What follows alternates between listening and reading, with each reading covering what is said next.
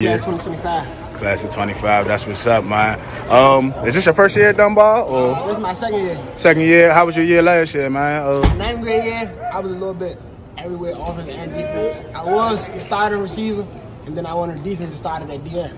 Okay. So what's some of your expectations for this year coming up, man? I mean, this year, just capping off of what I did last year at receiver. When I finally got my starting position back from my 9th grade year, but just to do what I did last year, but even more. Yeah, the word is you're one of the best receivers in the city, man. What are you going to do to keep grabbing attention and exposure from these college coaches? Just keep working and keep bullying everybody in the city. All right, that's what's up, man. That's what's up. Any personal goals for this upcoming year? This year, receiving-wise, I'm trying to go for all-met receiver and first-team offense. And I think last year I had, 6? I'm trying to at least go for 12 or 13 this year, touchdowns. All right, that's what's up, man. That's what's up. So we'll be watching.